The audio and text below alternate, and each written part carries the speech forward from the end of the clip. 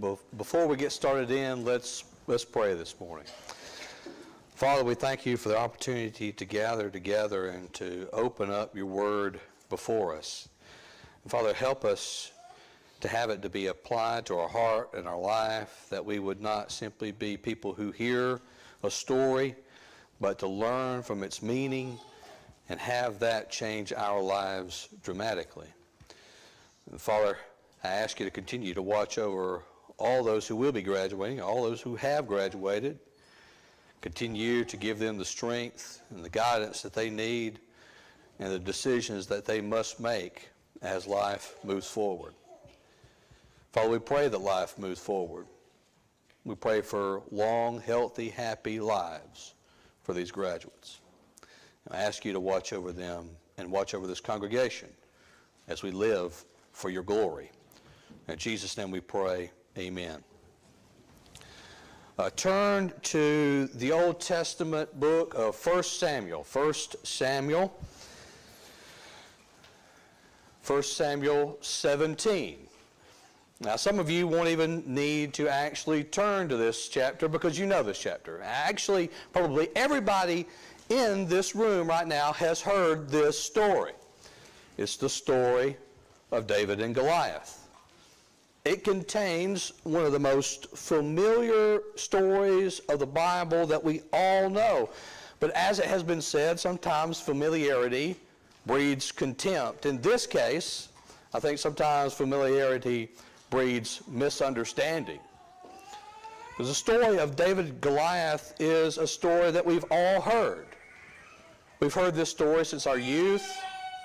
The story in its childhood retellings, sometimes it escapes our notice. But stories like this, they're important to us because they teach us about who we are, and more than anything else, about who God is and how God interacts with his people. But once you hear those names, David and Goliath, the story takes on a life of its own. Images pop in our mind and connotations about what we've heard and what we've read of this very thing taking place. You got a little shepherd boy versus a giant from Gath. And we think about this and we think about often obstacles standing in our way which we must slay. But when we tell children this story, we try to bring it down to the simplest explanation that we can. But when we do that, we miss something. It's not quite the story of the Bible. The story is not simply about giants in our lives. No, the story is a celebration and an illustration of the power of God. And so, setting the stage for the ultimate battle scene is very important. Saul has taken the armies of Israel to the valley of Elah. You have the Philistines encamped on one mountain and the Israelites camped on another, and the valley or ravine between the two. They're ready for war. They're all in their battle attire. And out from the Philistine camp comes the giant. The giant from Gath named Goliath. He steps forth and he taunts the Israelites. He looks at them. He is in all of his battle array. He's got a sword, a spear, a javelin. He's got a coat of bronze shekels that weighs 125 pounds.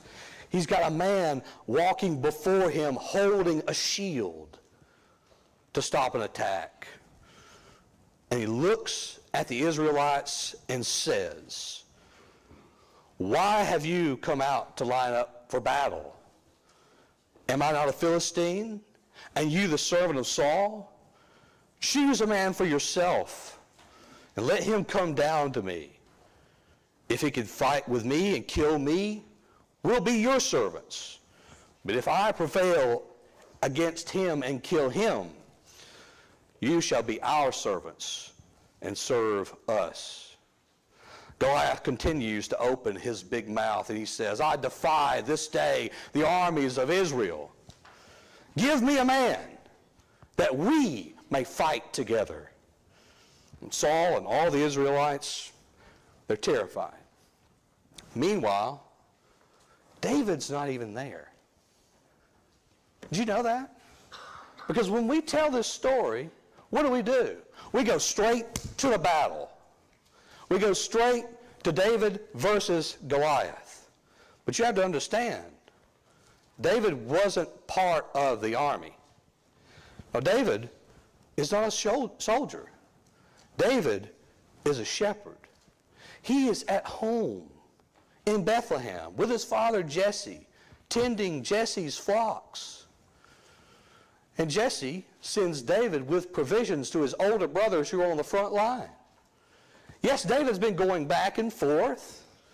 Remember, he is with Saul at times, soothing Saul's spirit by playing hymns. But he's gone back home. And now he's going to take provisions on the request of his dad to his older brothers. And so he gets a good night's rest, and he goes out the next morning, and he goes to the battlefield. But what he's supposed to do is this. He's supposed to take the supplies to the supply holder and find out how his brothers are doing, and then he's supposed to just go back home. But David doesn't do that. No, what David does is David sees the armies of Israel going out to battle, and he wants in on battle. See, David is a young man who's sometimes hot-headed and spoiling for a fight. He sees these armies of Israel going out, and he wants to be part of the battle too. He wants in on the action. Going to see his brothers, well, that's just an excuse. David should not have been there. But while he's there, he hears Goliath taunting the armies of Israel. He must have heard Goliath say, I defy the armies of Israel this day. Give me a man, and we will fight together. David probably thought to himself, hey, I'm that man. I'm the one that's going to take care of this situation. So young men often like to prove themselves. And this was David's opportunity. David heard Goliath, but David also heard the people in the camp talking. The Israelite soldiers speaking with one another about things that had been said. Have you seen this man that has come up?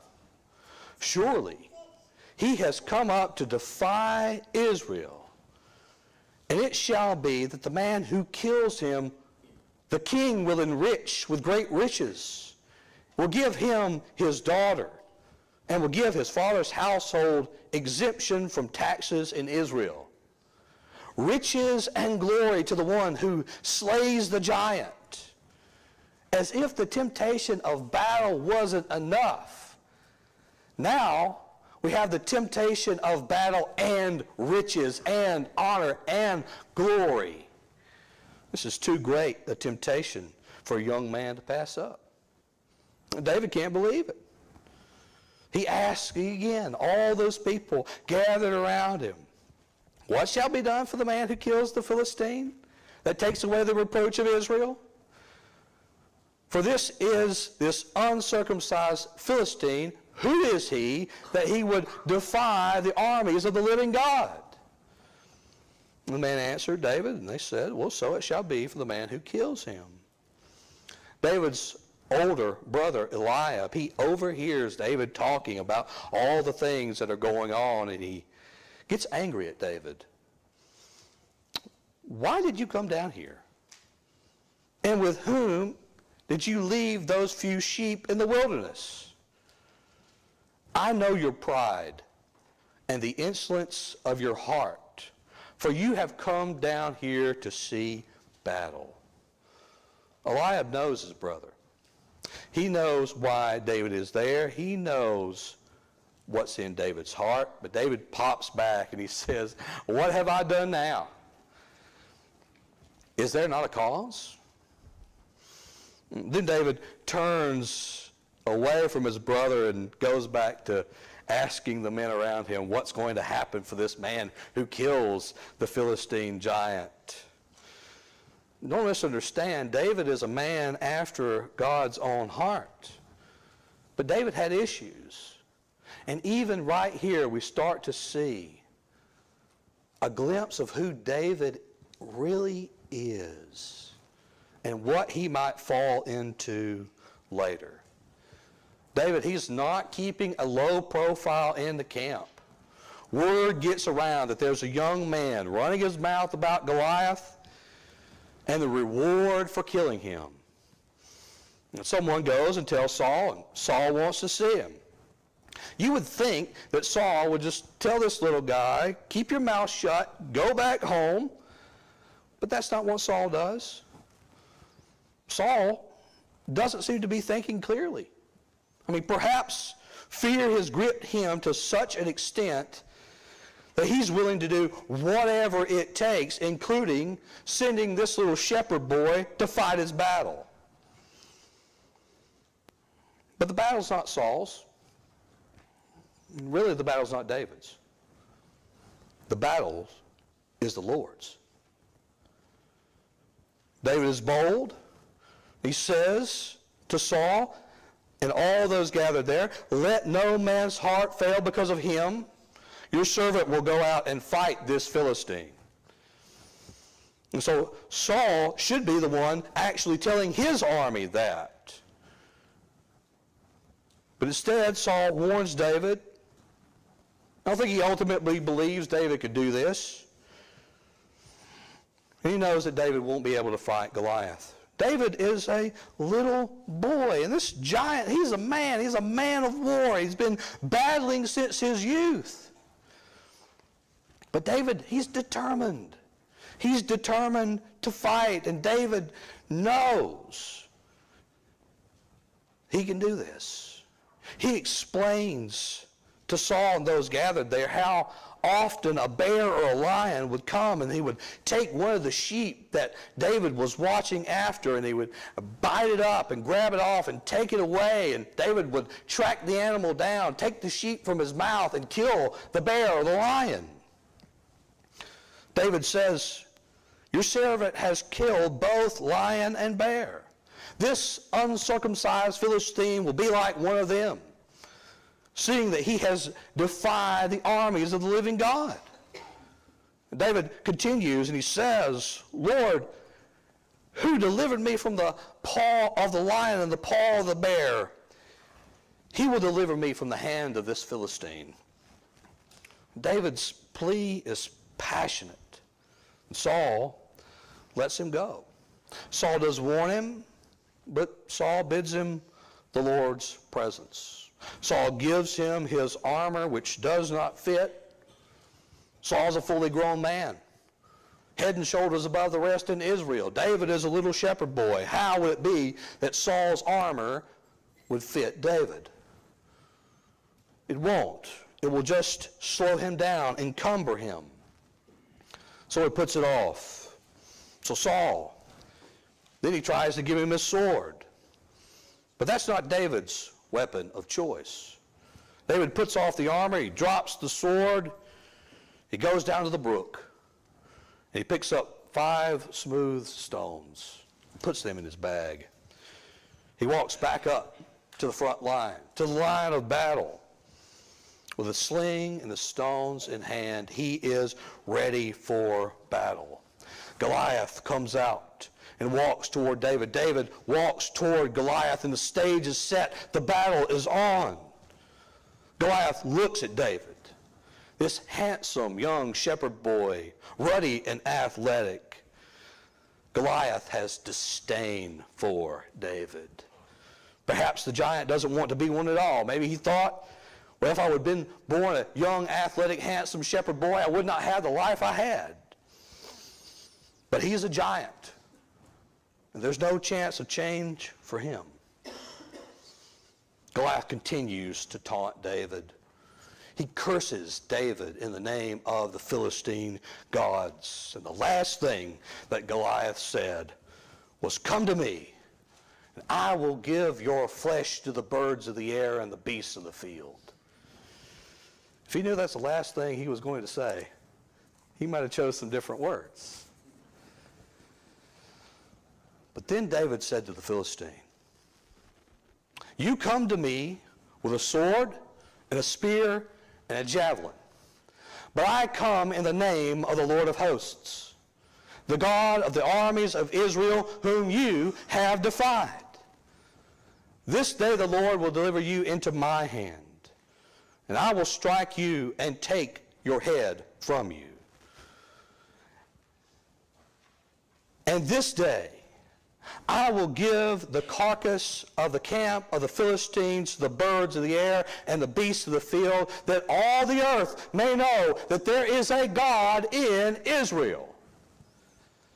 And then all the assembly shall know that the Lord does not save with sword and spear. For the battle is the Lord's, and he will give you into our hands." And so it was.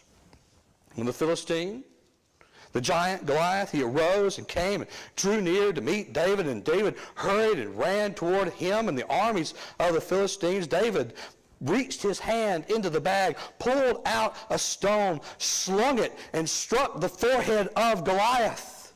And the stone sunk into the forehead of Goliath, and Goliath fell to the earth face first. David runs and prevails over the Philistine with a sling and a stone, and struck the Philistine and killed him. But there was no sword in the hand of David. Therefore David ran and stood over the Philistine, and took the Philistine's sword and drew it out of its sheath and killed him and cut off his head. And when all the Philistines saw that their champion was dead, they fled. The battle was won. The Israelites, now emboldened, they run after the armies of the Philistines, which are in full retreat. David takes the head of the Goliath, and he takes it to Jerusalem, and Goliath's armor underneath David's tent. And Saul saw all of this taking place, playing out, and he was astonished. He looked at Abner, who was the commander of the armies of Israel, and says, "Whose boy is this?" Abner didn't know. David's not a soldier. David's a shepherd. The commander of the armies of Israel would not have known who David was. But David comes to Saul, and Saul asks him, "Whose son are you, young man?" And David replies, "I'm the son of your servant Jesse, the Bethlehemite." The battle had been won. David, Saul, and the Israelites were victorious. However, did we miss something? Is that it? Is it really just that simple? I want to just give you some interesting observations from the story. Because usually David, and rightfully so, is the main focal point of the story. The battle is a defining moment in David's life. The showdown will be the event that causes Saul to resent and even try to kill David. David looks like the hero in contrast to Saul. Saul should have been the one out in front of his armies. Saul should have been the one who took down Goliath. But no, David was the hero. And the hero gets the reward. The armies of Israel, they were in fear of this Philistine giant. When Goliath had no equal on the other side, the one man, Saul, who was head and shoulders above the rest, is standing behind his army. And Saul was not instilling confidence. He was just as fearful as everybody else there. Of course, the one young man that did not fear was David. And David was astonished that everyone would just allow this Philistine giant to drag the name of God in the mud? And was it naivete? Was it the change in body chemistry that David was going through that caused him to be so defiant? Was it simply that he was just a hot-tempered young man looking for a fight?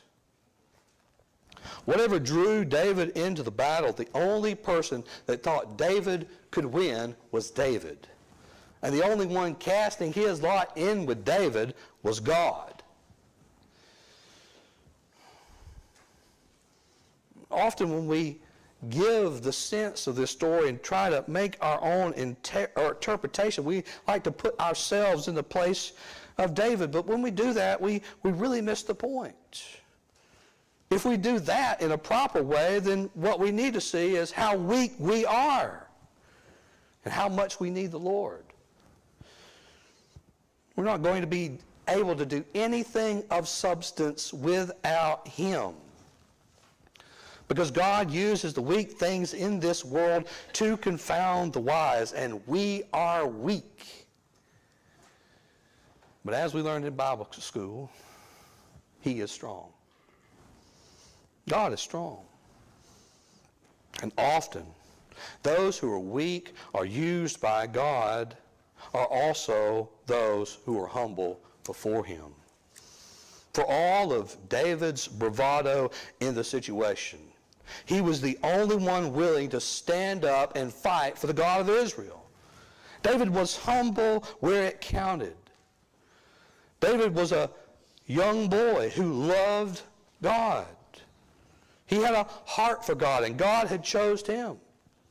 On the other hand, Saul, the man of the people's own choosing, remember the people wanted a king to rule over them, and God did anoint Saul. But Saul is not God's man. Saul was passed over for David. He was not humble before the Lord. Instead, he and the armies of Israel got humbled by watching this little shepherd boy go out and win a battle fit for a king. All of Israel watched little David kill the giant with a sling and a stone. I'm not sure how humble pie tasted on that day, but I guarantee you it tasted bitter.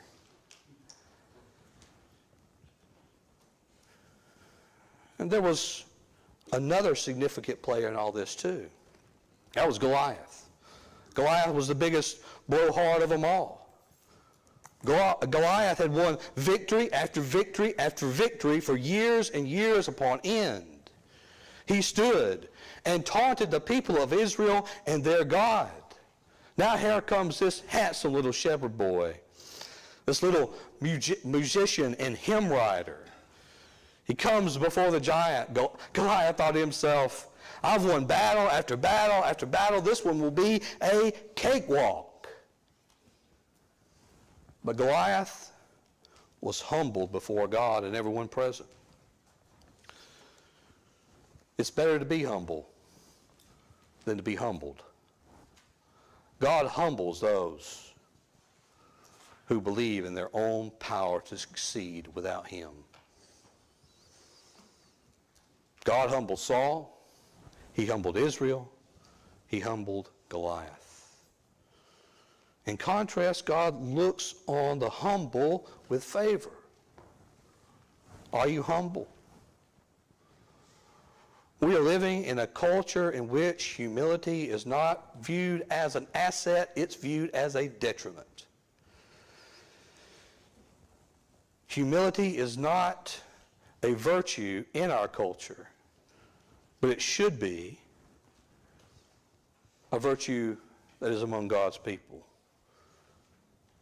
Humility should be in vogue in all times, in all places, among the people of God. Are you walking in humility today? See, God gives grace to the humble, and the humble, they glorify God, and God could have used the armies of Israel to destroy Goliath and the armies of the Philistines. God could have used his army to defeat those people. He had done it before countless times. No one would have been surprised by that. The leadership, including Saul, would have gotten the glory for the victory. Saul himself could have been used by God as a catalyst for this great win. Saul was a big man. He was king in Israel, and he was physically opposing. He was head and shoulders above the rest in Israel. If Saul had instilled confidence in his men and defeated Goliath, no one would have been surprised. But God chose David to win the victory. The little shepherd boy from Bethlehem, Jesse's youngest son, and everyone was surprised. In our day, it is still surprising that God used David. God used David because he knew who would get the glory for the victory. David was willing to glorify God, and God displayed his glory in David. God displays his power in those who bring glory to him. That's my main point this morning.